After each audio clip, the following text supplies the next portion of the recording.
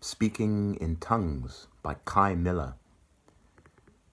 This poem begins in 1987. My grandmother dragged us to meet the Lord under a tent in St. Catherine's. From here I trace the heritage of standing spellbound as women worship. Always I am on the outskirts.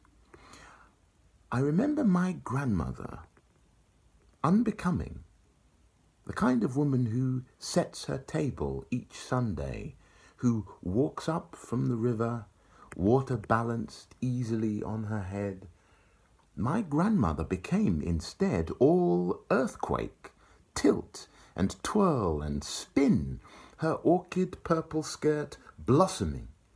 She became grunt and grumble, sounds you can only make when your shoes have fallen off and you are on the ground crying Rabba, Yashundai, Rabba Sai, and ba ba ba ba ba ba ba ba ba ba ba ba. Years later, a friend tells me tongues is nothing but gibberish. The deluded pulling words out of dusty. I want to ask him, what is language but a sound we christen?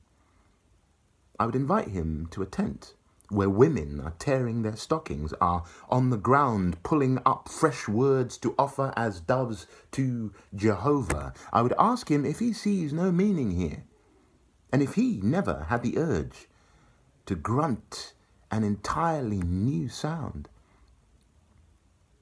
The poem always would like to do this.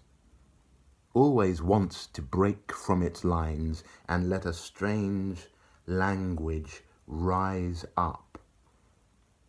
Each poem is waiting its own day of Pentecost to thrash to Robasai and Yashundai, and the poem will not care that some walk past, afraid of the words we try out on our tongues, hoping this finally is the language of God, that he might hear it and respond.